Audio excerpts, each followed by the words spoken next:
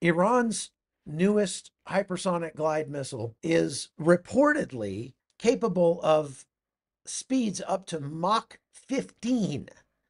Now, I'm not very good at math, but Mach 15 is really stinking fast. It also says that its hypersonic glide vehicle, that is, after it finishes and goes into its terminal phase, the vehicle can evade defenses. And if that's the case, it could easily bypass the missile defense systems like the Iron Dome and the Arrow. Now, up until last October, this missile was unproven in combat, so a lot of its capabilities were just theoretical. And it was known to suffer from some targeting and guidance issues in the beginning. But it is believed that they have fewer than 10 of these that are operational. Those are intelligence estimates. So they better make them count. And this goes back to what I was saying before. It doesn't matter how many of Iran's missiles can make it through the Iron Dome air defense. They cannot, in their current strategy that they're using, which is just randomly targeting civilian areas, they cannot make a difference in the outcome of this war.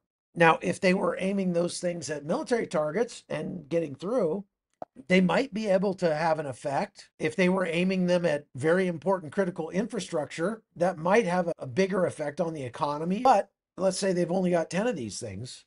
Why are they aiming them at civilian areas? It looks like they aimed one of them at the U.S. Embassy.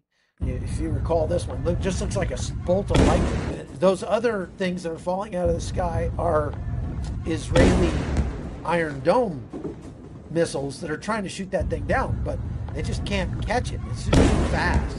So, with that in mind, Iran had better make them count if they're actually going to use it.